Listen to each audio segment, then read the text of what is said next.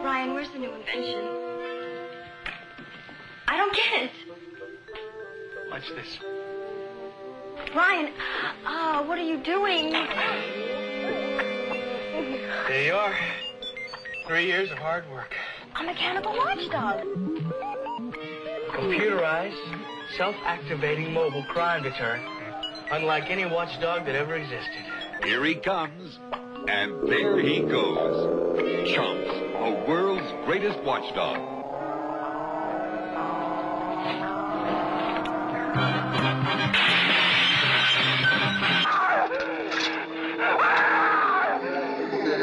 His victims died screaming, but for the one still alive, the worst was yet to come.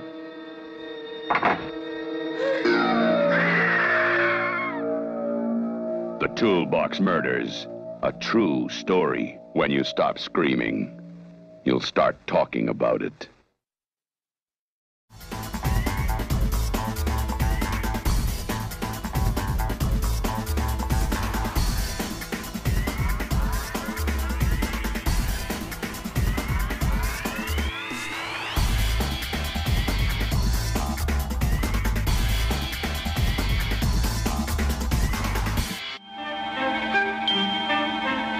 Like sands through the hourglass, so are the days of our lives.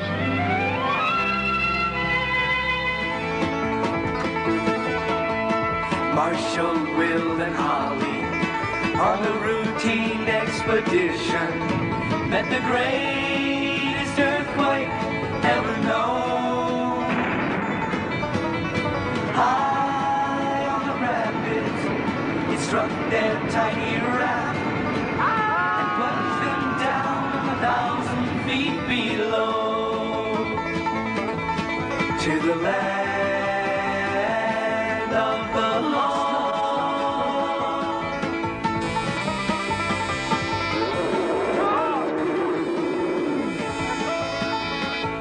Come on, guys. Get out of here. Get out of here. Move. Come on. Dragon tales, it's almost time for dragon tales. Come along, take my hand, let's all go to Dragonland.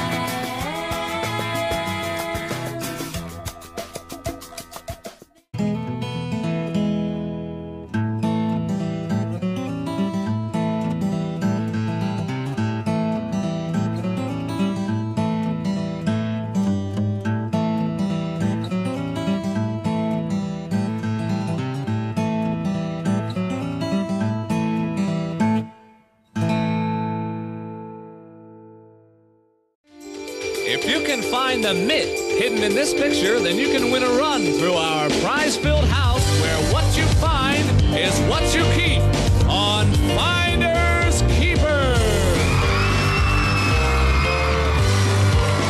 And now, here's the host of Finders Keepers, the man with the hidden talent, Wesley Eure.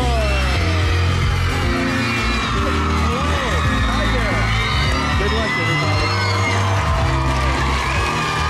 Thank you, Joe, and welcome to Finders Keepers, the only show where every room is a rec room.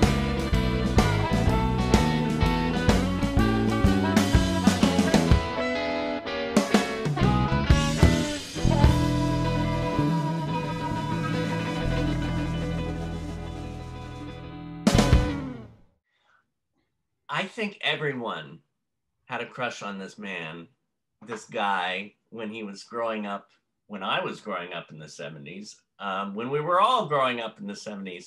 You know, rewatching some of his show, Land of the Lost, it took me back in time and brought back so many fun memories. And of course, he played Dr. Michael William Horton in the legendary soap opera Days of Our Lives. He's an actor, a singer, a creator, an author, Wesley Eure. Hello. Hey, how are you? Hi, David. Jeez, I'm blushing. I feel so admired. Well, you are. Oh, I'm old. I'm old now. Oh, please, please. I tell you, I can tell everybody when I get to be, 80 years old, I want to look exactly like Katharine Hepburn. So, Well, you don't look like her now, for God's sake. Right? Oh, well, I was rewatching it, and it sucked me back into a timeline. I mean, starting off with Land of the Lost, because, I mean, like I said, everyone that I know had a crush on you. The show was so much fun. And it felt like, I was watching the intro again today too, where you go down the waterfall, and I was going, I remember being in that boat with you. Yes. Well, we do these autograph shows. Kathy, who played Holly, and Phil Paley played Chaka, and we bring a big yellow raft and put people in the yellow raft, yellow life jackets, yellow oars, and everybody goes, ah, like we're going over the waterfall. Oh, God. It's so much fun. But it was Marshall, Will, and Holly on a routine expedition, met the greatest earthquake ever known. High on the rapids, it struck their tiny raft. Plunged them down 1,000 feet below to the land of the lost, to the land of the lost. And then Grumpy the dinosaur goes, roar. Oh, I got to sing that theme song, by the way. That was me singing the theme songs and the exit songs. So it was fun. Yeah, when we do these shows, people go, could you not sing the song anymore? Could you please just not sing that?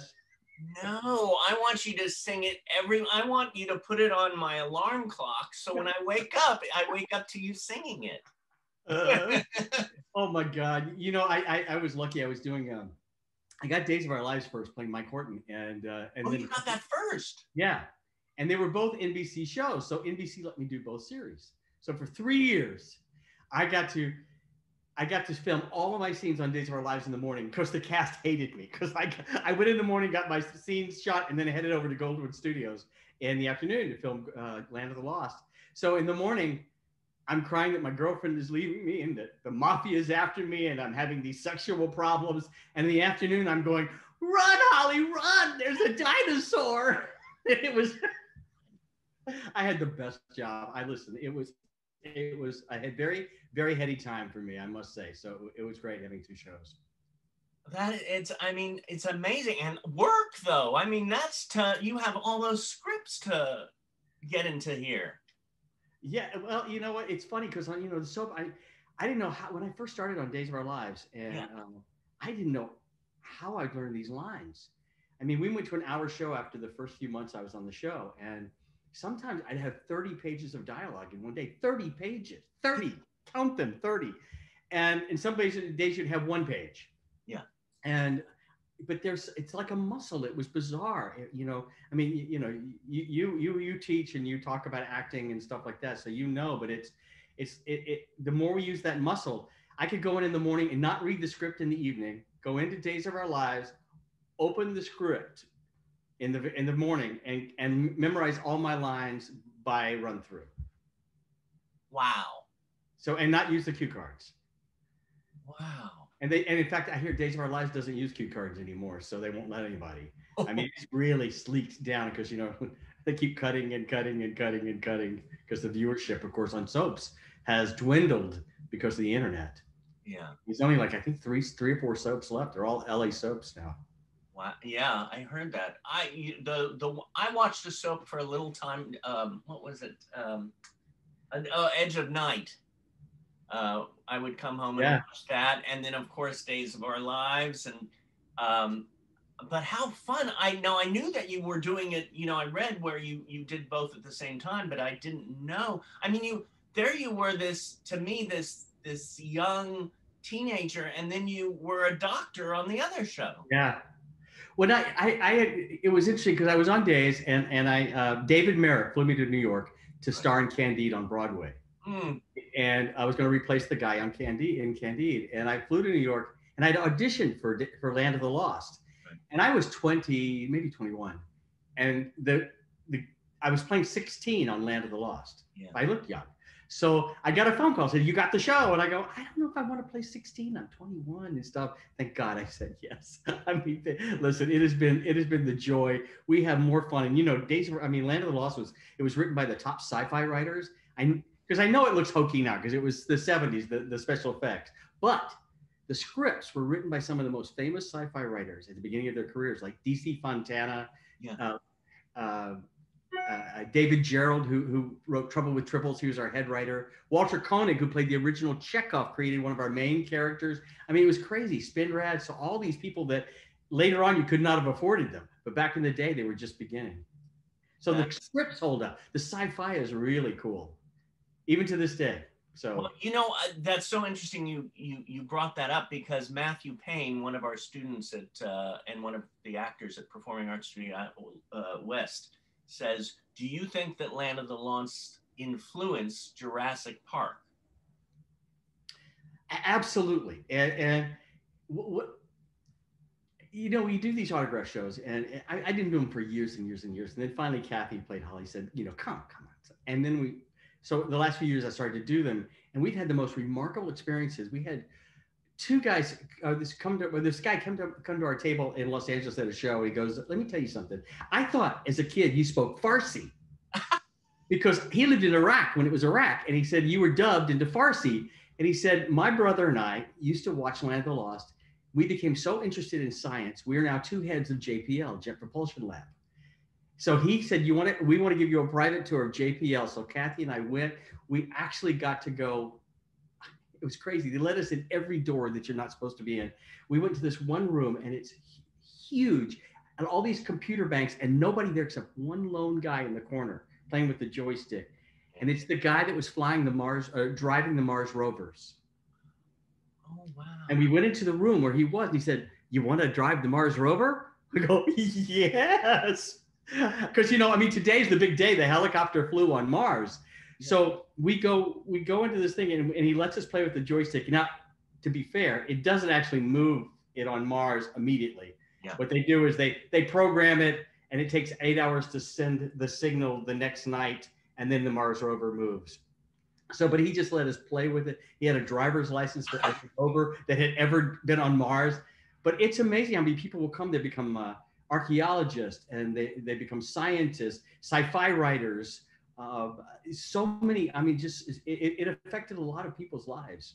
And because remember, it was like, in the 70s, Saturday morning was for kids. Yeah. There was no, when the show aired, that was it. If you missed it, you missed it. You couldn't, there's no taping it or anything like that. So all the kids are sitting in front of the Land of the Lost, watching with their bowl of Cheerios or their, Captain Crunch. And it really affected a lot of people, and it's amazing. We've had people come up to our table. I remember one man, guy, he was in his 50s, and he said, "Listen," he's crying. He said, "I got to tell you, I know it's going to sound weird, but going into the third season, we lost our dad, contractual problems, money. And we had an uncle come in, and he said, my dad and my mom were splitting up." Yeah. And he said, "I think I could handle it." He said, I didn't know how to do it, but I was watching Land of the Lost, and your dad left, your uncle came in, and the family survived." And he said, "I'm going to tell you, it gave me the strength to understand that life could go on as a little bitty kid." So you never know what we do as performers, because we just put it out there in the ethers. We don't think about it, most of us, and how the ripple effect that it can have. It's extraordinary. As more people tell us stories that it's like such a good lesson what you just said about that, because you think about projects that you are either creating, and then they get a snag, and then you have to move a different way with it, and so it makes you think, oh, maybe this is the way it's supposed to go, or suppose is a strange word sometimes, but wow, the power of the media. We forget sometimes, especially back when there was only 3 networks. So everybody who was watching TV was probably at least a third of them were watching your show, whatever the show was. But the power we forget, and it's permanent if it continues. Land of the Lost is still on. It keeps airing all over these these different stations. We have new viewers all the time, but you forget the effect that it can have long term on people's lives. I've had that happen a lot in my career, and it's been, I was one of the creators of Dragon Tales for PBS. Yes. Series. Now, what did that? How did you come up with that? What made you want to do that? Well, I had been producing, segment producing, and actually casting myself in a totally hidden video for Fox, a hidden camera show. Right. So I did that. I would write the episodes, I would produce the episodes, and I would cast myself. So I got the biggest check I got was the union, the actors union, because the other thing they just you're not a writer, you're a segment producer. And I left to do a musical up in Canada, and the executive producer moved on to Sony. Yeah. I'd written a book that Disney bought for an animated feature, and I wrote the screenplay and the songs for Disney. And it's called The Red Wings of Christmas. And his son, Max, his favorite book was The Red Wings of Christmas. So Jim Cohen calls me and said, hey, look, I've got this. There's a $16 million grant being offered by the government for a new kids show. The Muppets want it. Sesame Street wants it. Everybody. I've got these dragon drawings. Can you come help me put this together? And I did. I finished it up, put it together in 3 days, and we sold it over the weekend. We beat out everybody from Sesame to everybody. And but it's all and we named there's a boy and girl in it, and one of the boys' name is Max, named after Jim's son, and Max and Emmy. And I think Jennifer Lopez named her kids after Max and Emmy. Oh, wow. Yeah, back in the day. So I think that's what I'm told. I mean, they're named Max and Emmy, but I'm told that was the reason. But yeah, but I'm just saying that ripple effect. I have kids come up to me, especially kids on the spectrum. Yeah. Yeah. And will come up and can sing every song from the show and know everything about it. And we'll sit and talk for a long time. And it's the ripple effect of what you do, So there's an obligation for all of us as writers and directors and producers, actors, whatever, all of us, even behind the makeup, everybody that works on in this media. I think we sometimes forget the power of the images and the sounds, and it's nice to be reminded every once in a while. Well, and like you said, how it affects people. I mentioned this morning during acting class, I popped my head in on another class, and just to say, hey, I'm checking in, and I'm interviewing Wesley Eure today, and one of our students said, Mark Wells said, oh my God, he's the host of Finders Keepers. And it was like, find it. Listen, I wanted to be a game show host forever. I still do. And I did a couple pilots for NBC, one called Pot of Gold back in the day. But I was a guest star on a lot of this is me. I'll just keep name dropping and just let me know when I've done enough. But I was so lucky. I was like, I know it's crazy, David. Sometimes you listen to yourself talking, you go, who the hell do you think you are? I'm just kidding. Listen, I was raised in Hattiesburg, Mississippi. My family were educators. Yeah. They had nothing to do with entertainment. They thought I was nuts. They really thought. And so, I mean, I'm like this kid from Mississippi, and I look around and go, how the hell did I get here? I mean, this is crazy. My mom was born in Mississippi. Hattiesburg is where I was raised. She was in Jackson. But... That's where my mom was born. So, wow. Yeah. Do we have the same mom? Huh? Brother! Oh my gosh. But game shows where I loved them. I was a regular, pretty much a regular on Password with Alan Ludden, and I did Match Game as a guest star, and I did all the game shows back in the day. Yeah. And I loved it. And I finally got my own show on Nickelodeon called Finders Keepers. And it was opposite Double Dare with Mark Summers hosting. And it was extraordinary. We did 2 seasons, and it was just amazing. And to this day, and there's nothing more fun because it's like guerrilla theater. It's live. It's happening, and it's real. And there's people winning prizes and money. And I remember I used to play a lot with Elizabeth Montgomery. She and I would be paired off a lot. Okay. And in fact, when I started Password, I was in my early 20s, and I thought, okay, I love Passwords, and I'd watch it. I said, please don't put me up against Elizabeth Montgomery because she's the toughest player. So I drive into NBC Burbank, And they give me Johnny Carson's parking spot. My name is on his parking spot from the Tonight Show. I go, oh my God. You know, so I pull in and it says, Wesley Eure. And then right next to me goes, Elizabeth Montgomery. And I go, oh, no. So we filmed the first, we shot 5 days, 5 shows in a row, in one day for the week. And she was tough. She was a tough one. And they kept pitting us against each other because we like to win. And I feel very honored I got to play with Betty White, and I got to teach Lucille Ball how to play password alphabetics for password. They asked me to teach her. They came into my dressing room one day. I was about to film 5 more episodes with somebody, right. And I think it was Vicki Lawrence. I think and I were doing the show that day. Yeah. And they said, Wesley, listen, would you mind teaching Lucille Ball how to play alphabetics, which was the end game of Password? She's played Password when it was black and white, but she never played this fast end game. And I said, are you crazy? Lucille Ball? I'll play with Lucille Ball. So I hung up the phone, and we were in Burbank, and my mother lived in Burbank because Days of Our Lives was in Burbank. I had a couple of houses there. And I called my mother and said, Mom, what are you doing today? She goes, nothing. I go, want to spend the day with Lucille Ball? She goes, yeah. So 10 minutes, she was at NBC Burbank, and she and my mom sat in my dressing room the whole day. We shot 5 episodes. I would come and dress. While Lucy was there, I took my clothes off and put my clothes on. And we'd talk about how the game worked and the clues we did and how it all worked. And I ran into Lucy Arnaz, her daughter, a couple of years ago. She lives here in Palm Springs. Right. And I said, I got to teach your mother how to play alphabetics. She goes, well, you did a good job. So, I love that. Now, you were talking about when you were younger, how young were you when you knew I've got to get into this? I love acting. 5 years old. Really? What was I stood up on the table in Mississippi and go, I'm going to be an actor. And they went, you are creepy. Oh, no. But you know what I think it was? I mean, to be serious, I mean, my dad left when I was 2. He just abandoned us. He was a professor, and he left us and never came back. And I think, I think we're attracted to feels that somehow feed a part of us. And I was raised with all women, and I think I needed the attention.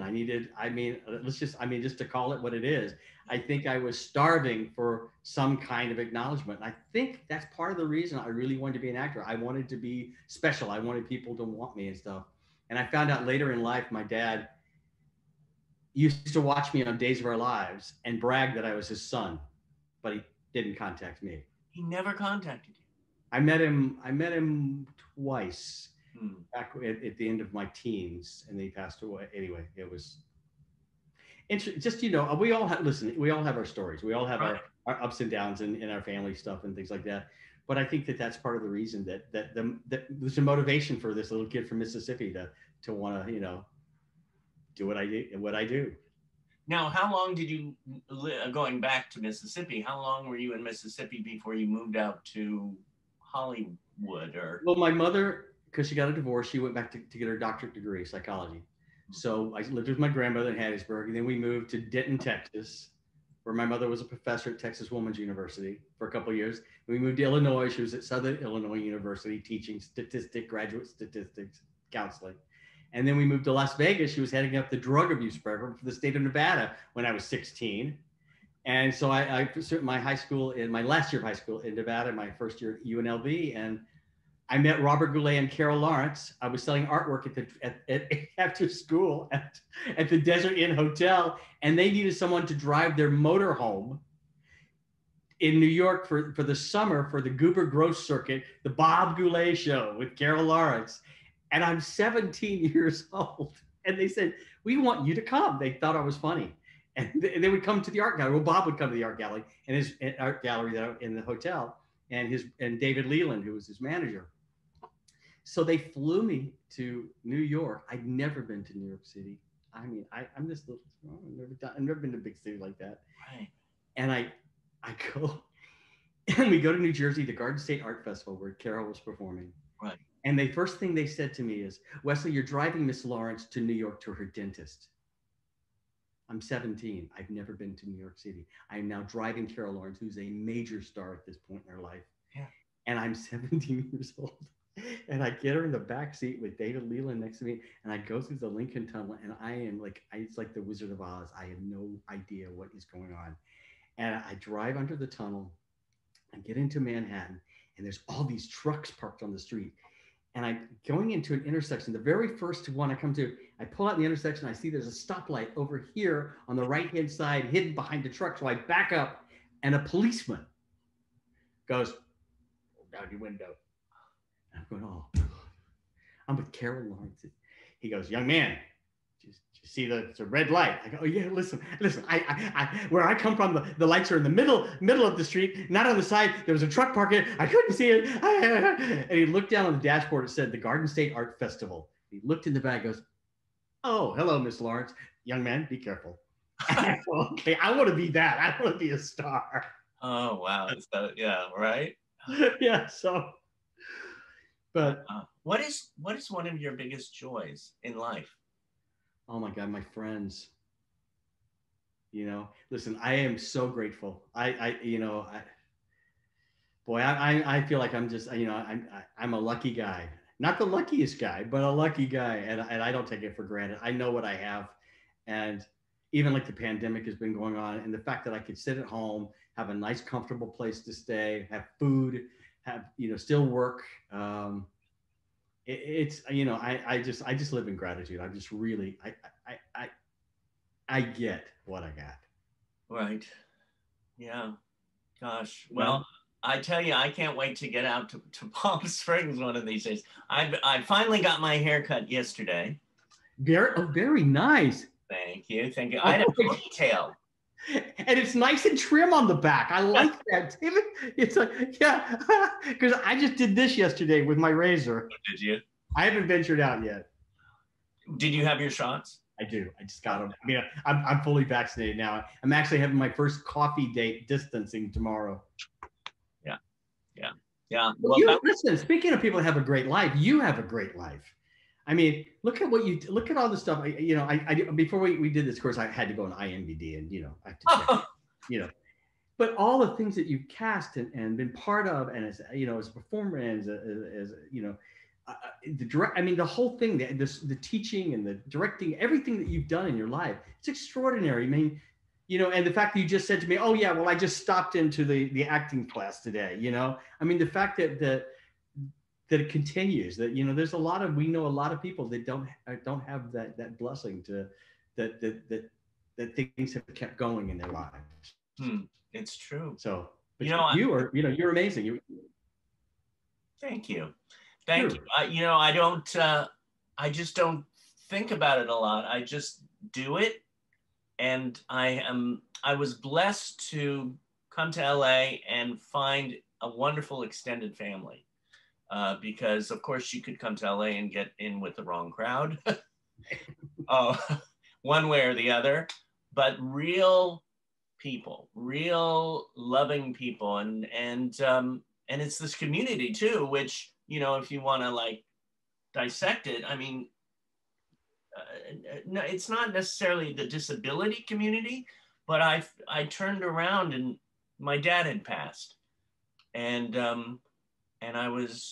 some of my aunts and uncles had passed, and I was going, my family is leaving me, and I don't know if I'm going to have any family. And I turned around, opened the door of one of my acting classes, and Jerry Jewell walks in the room, and right away we clicked, and it was like, oh, my family, so it's not, people will say, oh, it's so nice you work with actors with disabilities and this and that, and I don't see that. I see Angela, I see Jerry, I see all these wonderful friends. So thank you for bringing that up, because it's really interesting. It's interesting that you gravitated towards that, and why that resonated with you. Did you have a history? Whether it was anybody in your family that had a lot of challenges, that maybe that spurred you and gave you some sort of different compassion or different way of looking at stuff?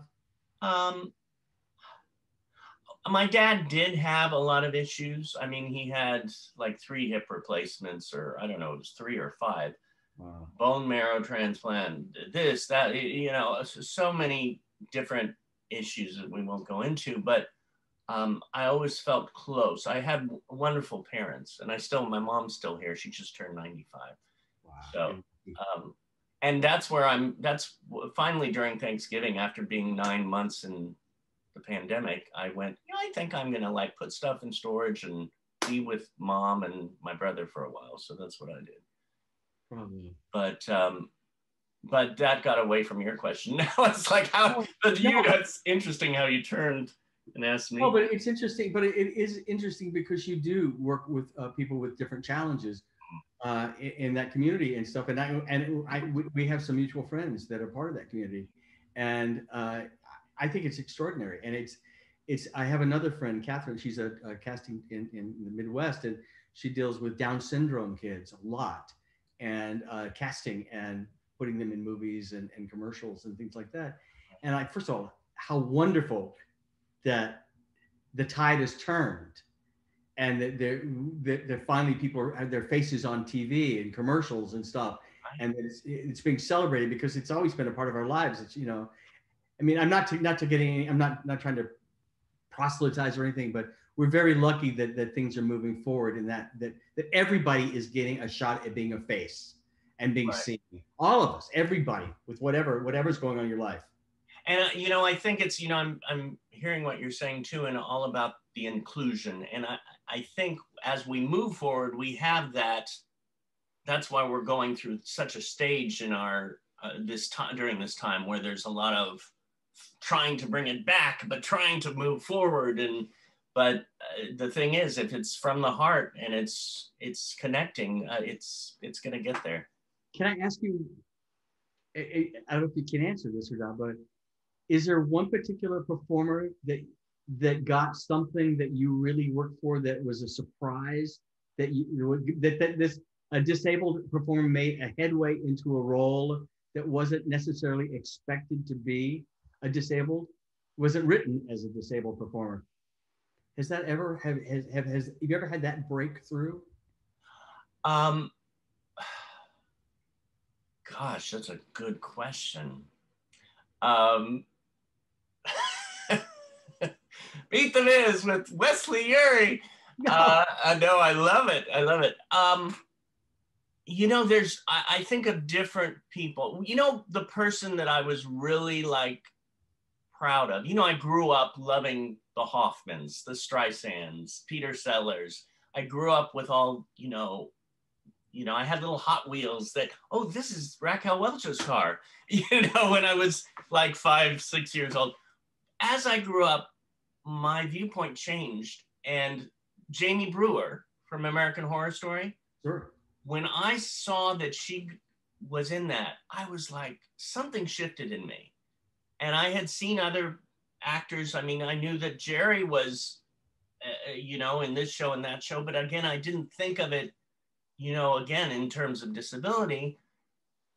But to see Jamie Brewer get out there and just nail these and do such a wonderful job. And then on Broadway, you know, I got to sit in the second row when she was on that stage. And I went there for a week. I had business, plus I got to see 3 plays, and I saw her play twice because I sat there in the second row, and there she was, the lead of the show, and I just bawled because it was such joy. So Jerry Jewell was my first exposure, I think, watching a disabled performer being cast in a major role. I mean, a recurring role on a major sitcom. And, you know, she's extraordinary. And it is amazing how slowly, like even Glee, I mean, all that stuff that we're suddenly, you know, it's about time is all I can say. It's just really about time. Well, I know that one of these days when we do open at Performing Arts, the students would love to like visit with you. I'd love to, yeah. You know, if you're in town and this and that, but because the way they were like going, oh, Wesley Eure, you know, I mean, there's 100 students in the class, and it's just, it's so. I do a lot of lectures at schools. Do you? Yeah, a lot. Before I lectured to 950 kids in a day a year ago at one of the schools. You know, kids have always been a part of my life. I mean, listen, Saturday morning show, Dragon Tales. I write kids' books. I have kids' books out. Disney bought one of them. You know, it's all I think I definitely have that Peter Pan syndrome for myself, and but it's always been important to me. It's just always, I just relate to it. Maybe I just relate, but it has been a motivation in my life, and so I'm fascinated with what you do and the opportunities that you are affording so many people that normally wouldn't have even dreamed of having that opportunity. And I think the dreams, are so powerful, you know, whether you get the job or not, the role or whatever, but to have that dream and that desire to go for it and know that you can go for it, whether you get it or not. And Exactly. that in itself, I think is an extraordinary experience. Yeah. And there's so many students right now that are just nailing those auditions. And every time, you know, we're having more and more auditions through Performing Arts Studio West, where I'm so blessed to be working right now. I started the Meet the Biz program years ago. And then thank God I, walked into John Pace's Performing Arts Studio West and said, wow, and became a part of that. I took Meet the Biz all around. From Joey Travolta's Inclusion Films and it started with Mary Rings at Born to Act Players, but again, it's that the family keeps growing, and it's the family is humanity. It's this love of each other. And you have so many, it's interesting how many friends that we have in common too. A lot, from Roberta Kent to Kathy Buckley to, tons of mutual friends. Yeah, yeah. Where did you first meet Roberta? Oh my God, I can't even remember, to be honest. I asked Roberta the other day. She's a stand-up comic. She's fabulous. Right. And I can't remember, you know? Yeah, it's interesting when that happens too. It's like you seem like you know somebody for so long. I know. And I certainly hope I never have to see Roberta Kent again, because if I ever have to look at her face, talk to Roberta Kent again, I want to just say that I am over Roberta Kent. I never, ever, ever want to speak to her again. You know, you told me this was going to be Brad Pitt. What's this shit?